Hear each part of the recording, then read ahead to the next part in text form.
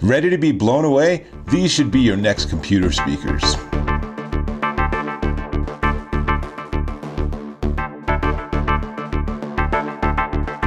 Dave Taylor here, and in the spirit of vast overkill, let's talk about these. These are awesome. These are the Edifier S880DB near-field monitors. They're basically speakers with a built-in amplifier and a million different inputs, and boy oh boy are they great computer speakers.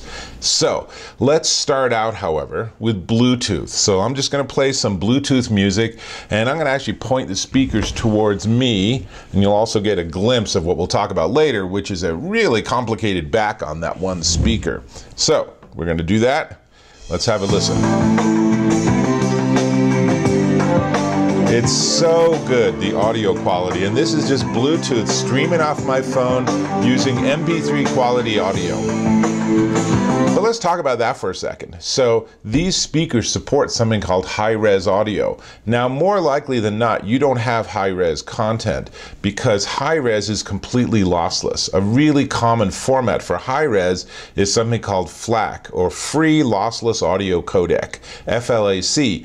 I have a FLAC audio file we'll get to in a little bit. You won't be able to hear much of it because I don't have licensing rights for it, but it is crazy good quality. Here's how the numbers rate. So an MP3 file, like you'd get from iTunes or something like that, is generally 256 kilobits per second, or kbps, right?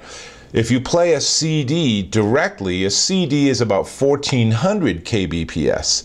But when you get to high-res audio and it's lossless and it's collecting all the music, everything from the original source, that's up to 4600 kbps. And you're thinking, so what does that mean? This is like the difference between 480p and 4K video, right? There's a huge amount of additional data. So that means that the speakers, when you have high-res speakers, they can produce a lot better audio because there's just more there. So you get more richness, you get a fuller sound, you get more crisp and tight highs, you get a nice clean bass line, and you get what they call a sort of spatial sense to it. So, you know, when I'm listening to these, I can hear individual instruments, and I can actually, if I close my eyes, I can pinpoint where the bass player is or where the drums are and even where that cymbal is. It's really quite remarkable. If you've just been listening to, you know, your phone with your earbuds or something, this is a whole nother level of audio. Now, let's talk about these speakers, because on the back of this one, this is sort of the primary speaker, you can see there are a lot of inputs. So you have RCA input, you have an AUX input, you have USB, you can use optical, there's Bluetooth 4.1, there's even a coaxial input. Now, it comes with all the wires too. So the AUX I already have plugged into my computer, there's USB, there's optical, which is great if you're hooking it up to a television. These would work amazing as TV monitors. Here's your standard RCA with 2 plugs on each end. And then this one, this is another USB connector. So there's different ways you can connect things. They really haven't missed a bet here. Now, one thing I also want to say, speaking of wires, is there are just a lot of wires here. This is just a wire-heavy unit. And the wire between the two speakers is fairly long, but it's a substantial wire. There's a lot going through there, but that's also how it gets really crisp audio sound. I kind of wish there was the option for me to have these disconnected and have it wirelessly working between the two, because that would give me a lot more freedom with placing them. But if I'm going to have them right next to my computer like this, then holy cow, this gives me really amazing options and really amazing music at the price of having to deal with all the cables and wires. So it goes. Now, on the back, the other thing to notice is there are some audio adjustments you have here.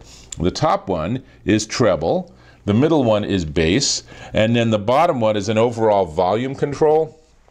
But you don't really need to use any of them because it comes with this crazy circular remote. Now, the remote is actually pretty fun because it gives you a lot of power, and you have, as you can see in the close-up, there's different sound configurations that are pre-built. So if you want to just listen to classical music, you can go right to that EQ curve. And pause, play, next, previous, volume up, volume down, all in the middle part. And then perhaps the most important one is source. So source lets us switch. Now we're on Bluetooth right now, and you can see in this little close-up there's a little indicator bar on the bottom of the primary speaker. It's pretty subtle, but if I push on source, I can change to my computer. So now again, I can only play a couple of seconds of this, but let's jump into, this is Duran Duran, Save a Prayer, and this is FLAC audio, so this is high res. So let's hear how this sounds. Let's see. Let's pause. I was hoping it'd start at the beginning, so let's try that. Here we go. Oh well, whatever. It is where it is. And you know what I'm going to tell you is that the audio quality here is so clean that when I first started listening to this with the speakers positioned like this, I actually was suddenly wondering if there was a speaker inside my screen, because there's so much spatial sense to this, especially with the speakers like this. They really should be another couple of feet apart, but there's so much spatial sense that the music absolutely sounded like it was coming right out of the middle of my screen, which was quite interesting, because this is like, I'm pretty sure it's coming out of these speakers, but I don't hear it out from the sides. I hear it from the middle, because there's this whole sound stage going on. Really, really pretty cool. Now, the speakers themselves, and I'll turn this one around so you can see that part of it. The speakers themselves are 192 kilohertz digital audio. Oh, sorry, inside them is 192 kilohertz digital audio processor. Like I said, there's an amp. That's why it sounds so good. You can give it okay music and it's going to sound really good, and you give it really good music, it's going to sound really amazing. Top part here is a 19mm titanium laminate tweeter, and then the lower part is a 4-inch metal diaphragm bass. Very nice. It gives you 50 to 20,000 hertz frequency response with greater than 85 decibels of sound to noise ratio. So that means that all the noise that you're getting on the lines is way overcompensated by all the music you get. So you really never hear, if you have a silent part in the music, you're not going to hear any hiss or crackle or anything. It's just absolutely silent. In fact, you'll wonder, you know, do these things still on? So the remote control is great. If you lose your remote, you're really kind of up a creek, because the controls in the back are insufficient, and in particular, there's no source button that you can push to step through different sources, so you would then be stuck on whatever source you had. I wish there was a mute button. There's a pause play, but that's not exactly the same thing, though from many input sources it will sort of deliver the same result. Speakers are pretty heavy. These are 8 pounds per speaker, so if you're going to hang these on the wall, you might want to actually build a shelf to put them on, because that's a lot of weight. But again, the whole sound quality, the whole experience of having these is pretty phenomenal. I really, really am impressed. These are really nice. I already know Edifier really focuses on making really great speakers, and this is another example of, you know, how well they can deliver that. Now, I will say I have, you know, a couple of little glitches, and the biggest one is, and this is a weird one, is that on the bottom of this unit, it lost one of its feet. I don't know what the deal is. I looked through the box and everything, I couldn't find it. And so this particular one, it means that, you know, it's not exactly stable. This would be super easy for me to fix if I went to the hardware store or something, or probably if I contacted the company, they would quickly rush me the appropriate foot. But it's a little surprising. The other one is, of course, much more stable. And again, you know, look at the design. I like this design with the beach and the white, but you know, other people might want something a little more discreet. Some people really like having a grill on the front of their speaker. This doesn't have that option. This is just exactly what they look like.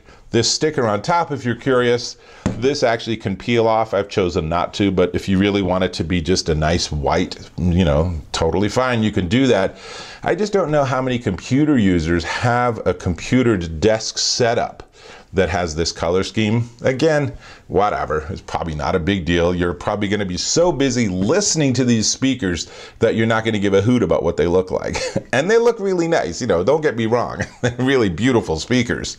The density and complexity factor on the back of this speaker will probably leave you a little bit stymied for a bit, but once you get the hang of it and once you sort of adjust these to where you like, you really never touch it again. My experience is that, you know, once I got the treble and bass to levels that I like, then it's all about the remote and frankly the remote's preset EQs. So that becomes something where you can just sort of play with different buttons and see what kind of results you get. So all in all, these are fantastic. These are really cool speakers. They're a really good value for the price. When you look at, like, go to Best Buy or something and look at speakers for your computer with separate subwoofers and everything, these sound way better and they're still in the same ballpark. And what is that ballpark? Well, hold on. Before we get there, I'm going to ask you, click on that subscribe button. But don't just do that. Leave a comment and tell me, when you're working on your computer, how do you listen to music? Do you use speakers, or do you use the speakers built into your computer? Or do you use headphones 100% of the time? Because, you know, if you're using speakers, this will up your game big time. However, other people in your office might complain and your neighbors might complain depending on how loud you listen to your music. So that's kind of on you. Now, the price. The Edifier S880DB will cost you $299.99 at Amazon.com. And I would say if you're looking for really good quality music, these would be amazing in a dorm room or a small apartment also. You know, you can't go wrong with these. These are just terrific speakers. I'm really become a big fan of them. So, this is Dave Taylor. I'm going back to Duran Duran, which means I'll catch you in my next video.